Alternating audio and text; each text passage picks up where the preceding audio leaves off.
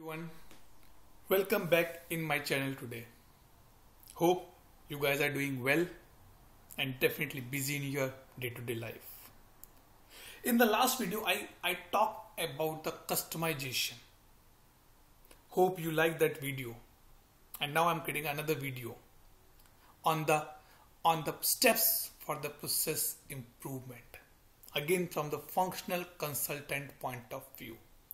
Being a business analyst, being a business process consultant, being a functional consultant, this question has been asked a number of times in the interview. That Atul, how you are improving the processes? What step you are following to improve the processes? I'm talking from the ServiceNow perspective, but you can link these steps in your day-to-day projects as well.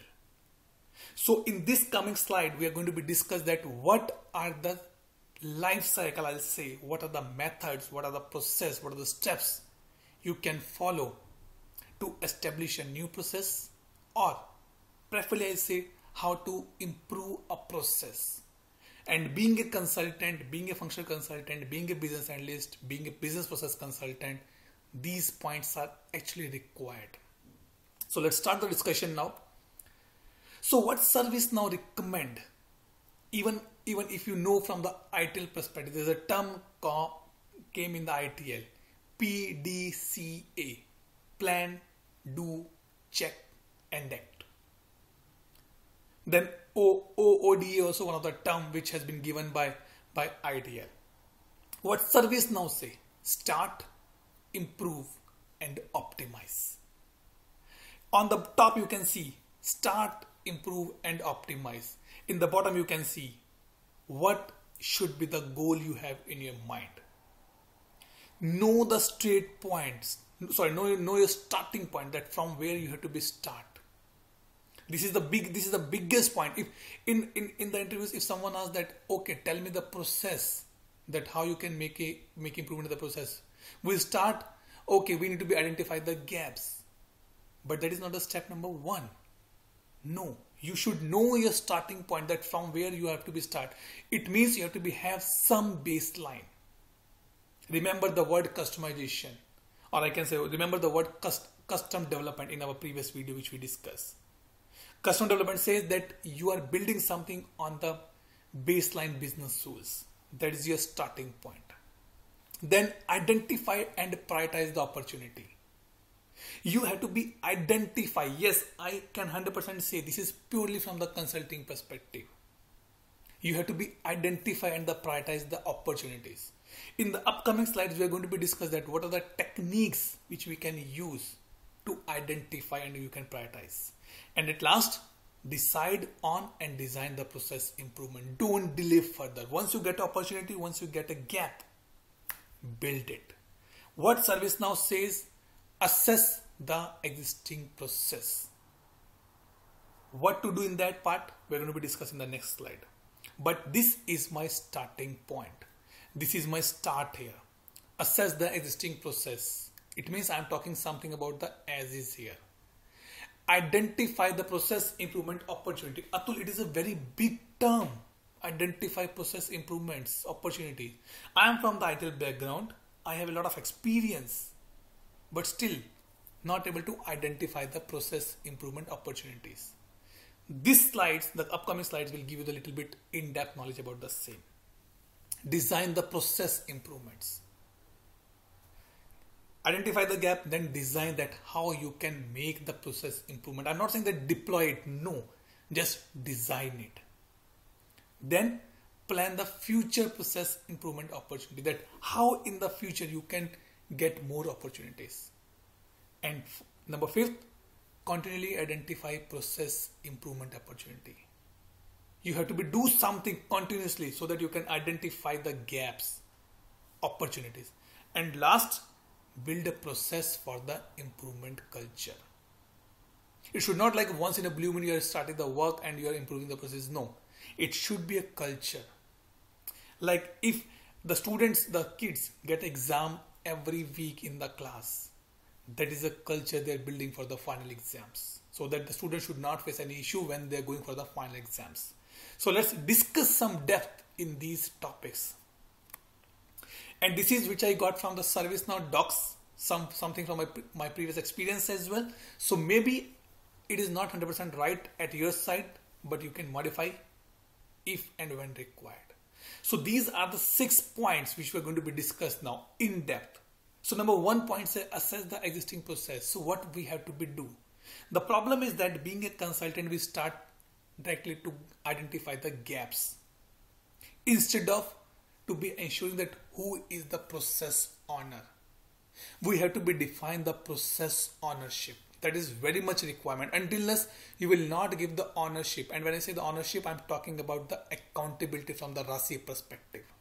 I'm not saying it's responsible, no. I'm saying it's accountability here. So define the process ownership. In this part, what we have to be do as a consultant, as a business analyst, as an ITIL expert, as a process expert, as a process practitioner, ensure clear ownership of the core processes. We call it here as a process owner. In ITIL, we have a term, process owner, process practitioner, process manager. So the first point says you have to be clearly defined that who is owning the core processes, who is owning the incident, who is owning the change, who is owning the problem, who is owning the request, who is owning the knowledge management. Then define the process ownership, responsibility and authorities. That what he need to be do and for what he is the accountable. Authority, you're giving the authority. He is the right person to remove, update, delete anything on the document or not, or in the process or not. Then the third point says communicate process on responsibility to the senior leaders. Generally the process fail, the improvements plans fail because people think that it is an overburden to update the documents. Yes, I agree, it is a burden. The reason is being because we did not follow the right approach. I said, okay, you are my process owner, go and start working on the document. He's not working because he's not getting the support from the top management. Then in this case, we have to be clearly tell that who is the process owner with the responsibility and tell to the senior leaders that we need your support in this process to improvement of the goals. Once you've done this part, then start the map existing processes. Very important. Map how specific process chain together to support the business outcome. You have to be identify that how this process with the collaboration of the other process is giving me a business value or the business outcome. Work with the process owner or owners to build as is process map.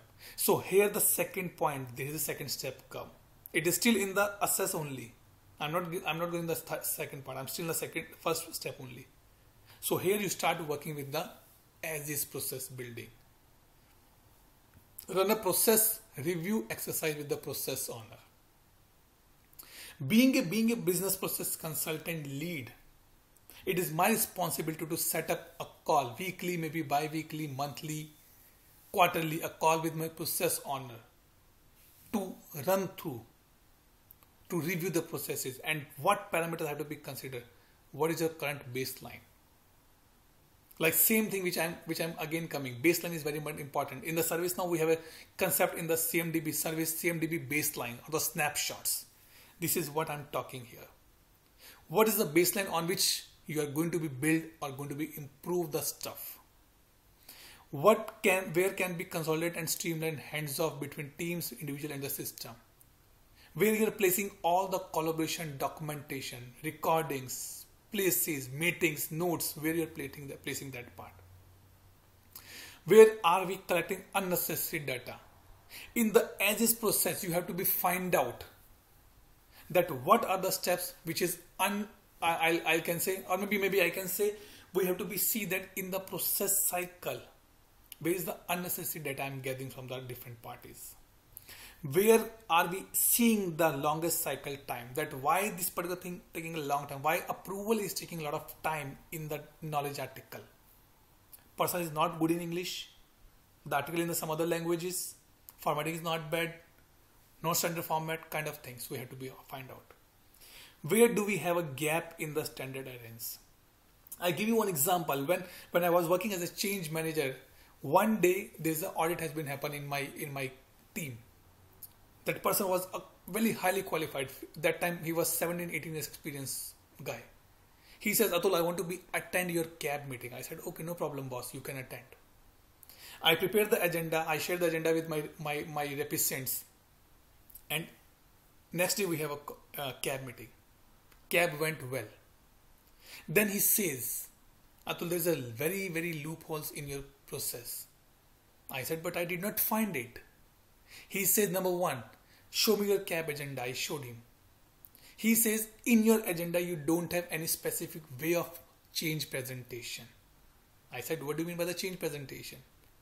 You have to be present your changes in a priority level or the risk level. Risk high, medium and low, or P1, P2, P3, P4. You are discussing the P4 one, the P4 change on the first point, which is taking a lot of time, which is not required that part. That was the gap he identified for me. The reason it's taking a lot of time. The CAB runs more than 1 hour. But from the next week, when I started implementing the same thing, CAB completed within that time period. This is what to be identified. He says, why are putting a lot of low level changes? Don't put.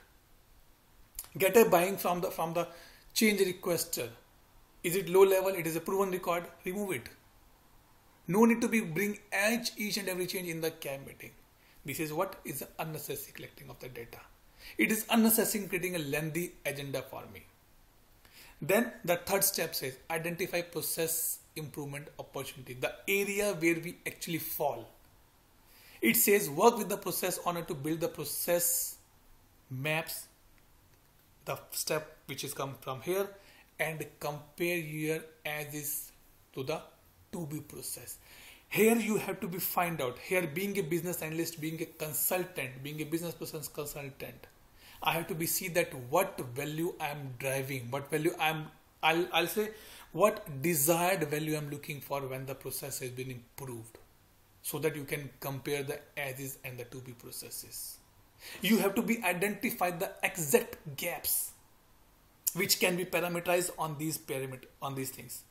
Find out unnecessary data collection. Find out the longest life cycles. Then it will be easy for you. Once you've done that part, then we can go for select the processes for the improvements. Maybe I can say in incident management, I have a as is. And going to be 2B, I have a 20 points to be rectified. Then I have to think. I have to be prioritize. In ServiceNow, there's a new module has been introduced by ServiceNow, ranking with the spotlight. The best example of that. ServiceNow have a new module called the process optimization. You can use these particular options there. So when you're prioritizing, we have to take care of these 5 or 6 elements. Are these gaps is simple to implement? Means just few changes, it will be done. Are the low risk changes? If I make any change in my process, it is a low risk or a high risk. We have to be identify. We have to see again. You can go back to the customization video and you can see that business value and the complexity. Then you can compare it. The third point says involve few rows in hand of the process decision. Only few people required when I make a change, or a lot of people. Create immediate efficiency for the user. If I make a change today, will it be giving benefit from tomorrow or not? And would deliver the highly visible improvements. Again, I put the same context here, guys. Business value versus your complexity value. If you are seeing the more business value, go ahead for the improvement. And then design the process improvement. And here I would like to be introduced the ServiceNow specifically. Work with the process owner to decide whether out of the box options are available or not.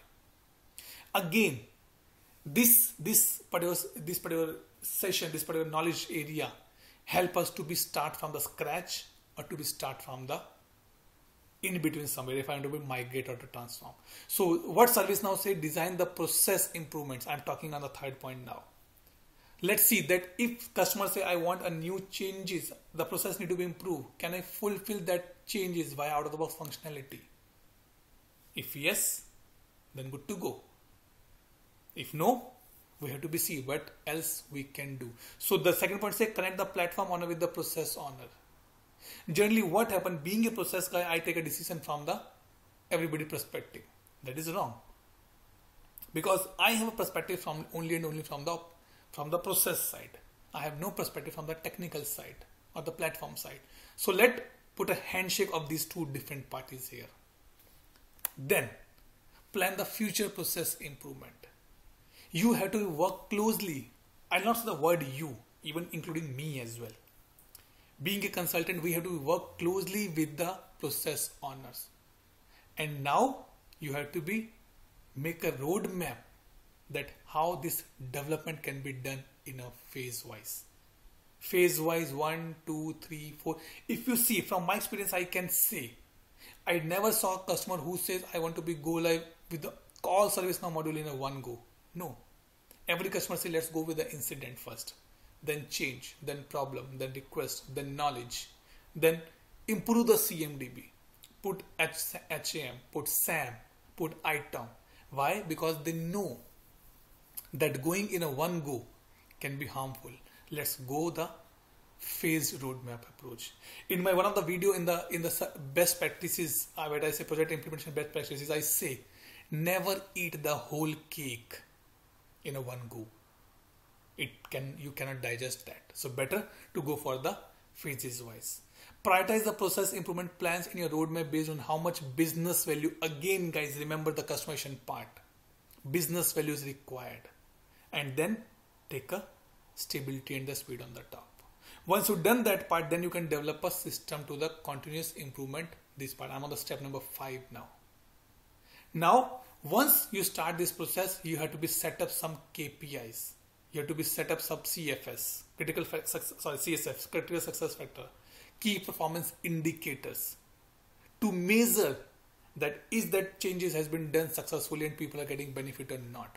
Only then you can do that part. So measure or monitor, consolidate and create a report and measure the process on a continuous improvement efforts. Then under this the same step, refocus on the creating the business value. We have to be see that how much I can more value give to the business by making more changes in the process. I'm not saying when I say process, I'm just not talking about the ITIL processes. I'm talking about the process with the collaboration of the ServiceNow tool as well here. And at the last, it says build a process improvement culture. Foster an organizational and the culture focus on the process to support business outcome. You have to build a culture that people should come forward. Hey, it is not working. Let's improve the process. I remember that earlier days, if I need to get some reimbursement, I had to fill the form, put in the Dropbox, then it go to some other office, get signed, and then get reimbursement. But now it's all automatic. Go to the portal, upload the screenshots, done. Make continuous process improvement on the organizational mandate. Make it as a mandate on the organizational level.